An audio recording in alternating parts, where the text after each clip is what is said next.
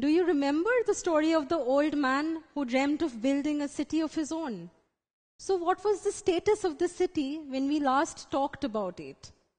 Yes, a wall had been built around the city to provide protection, and also a gate had been made for the free entry and exit of all people.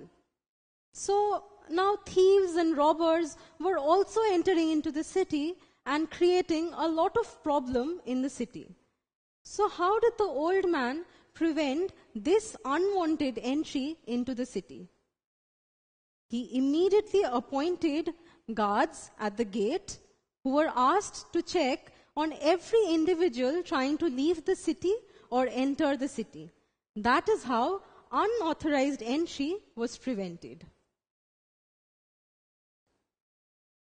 Now, just like the wall that was built around the city, plant cells also have a cell wall for protection, and it has these pores on the cell wall.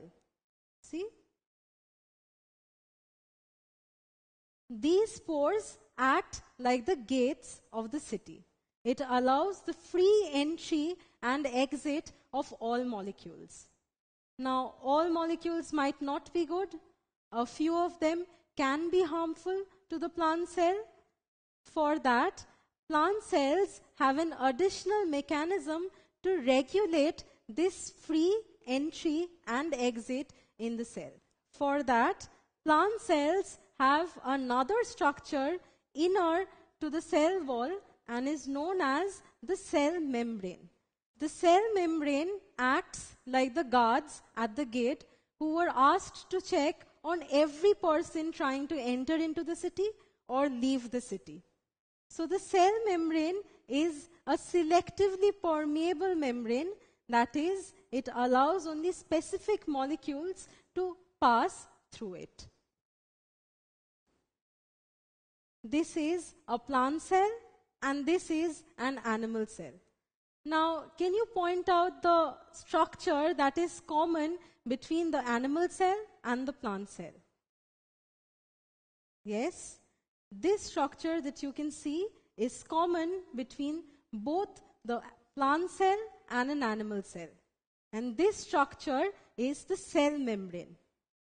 Now, if you notice, this part is exclusive only to the plant cell.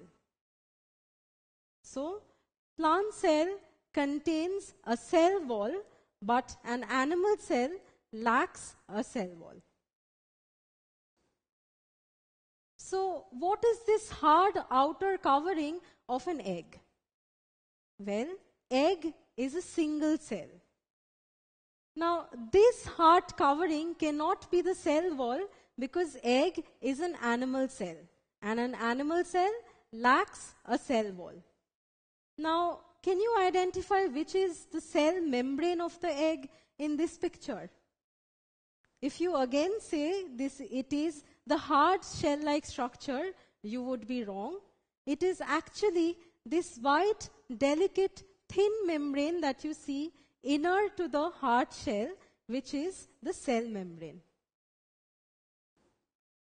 Now, what is this selectively permeable cell membrane made of? Let us see.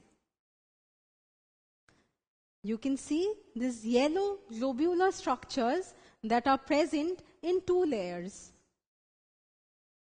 So what are these yellow globular structures? These structures are known as lipids. What are lipids? Lipids are a kind of fat. And then you see these large pink structures that are present at regular intervals. These structures are known as proteins. So lipids and proteins together form a structure known as the lipoprotein. So the cell membrane is made up of these lipoproteins.